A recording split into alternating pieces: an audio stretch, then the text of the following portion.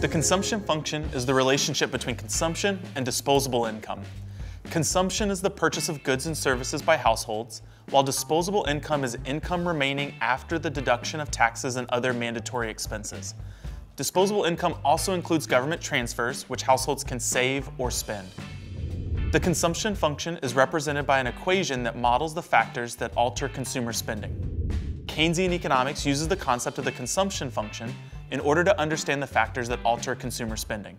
This relationship is typically outlined with a graph of the following linear equation. C is equal to A plus MPC, the marginal propensity to consume, times YD, disposable income, where C represents total consumer spending and A represents the required purchases even without disposable income, such as food and shelter. The marginal propensity to consume, the MPC, is the change in consumer spending that occurs in response to an incremental change in disposable income. Disposable income is represented by YD in the equation. MPC is the slope of the consumption function, and A is the vertical intercept. The equation is a linear equation that expresses consumption as a function of income. MPC is a value between 0 and 1. Assume a person receives an additional $100 in income. Their only options are to spend it or save that $100. For example, if a consumer has a marginal propensity to consume of 0.75, they would spend $75 and save the other $25. An increase in disposable income will increase consumption, which, in turn, is a reason for an increase in aggregate demand. Another factor that will increase consumption will be the desire to save less.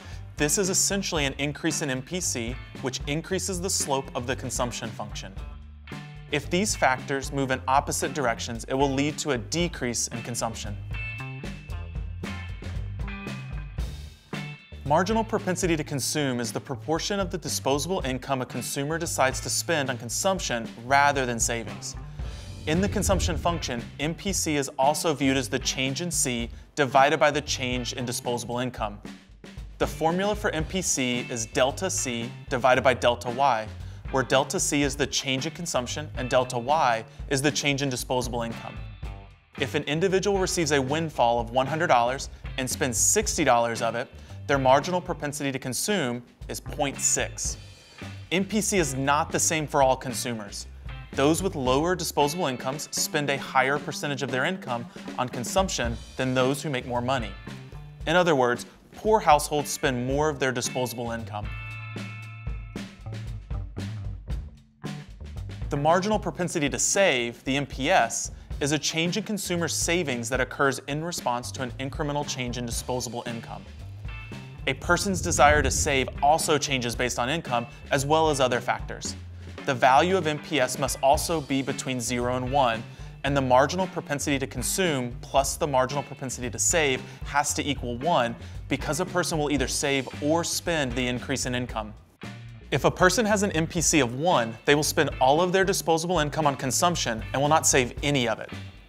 The two terms added together cannot have a larger value than the marginal disposable income. MPS is calculated by dividing the change in savings by the change in income, which is delta S divided by delta Y. If a household earns $50 and saves $20, the marginal propensity to save is 0.4. Savings is dependent on one's level of income and living standards.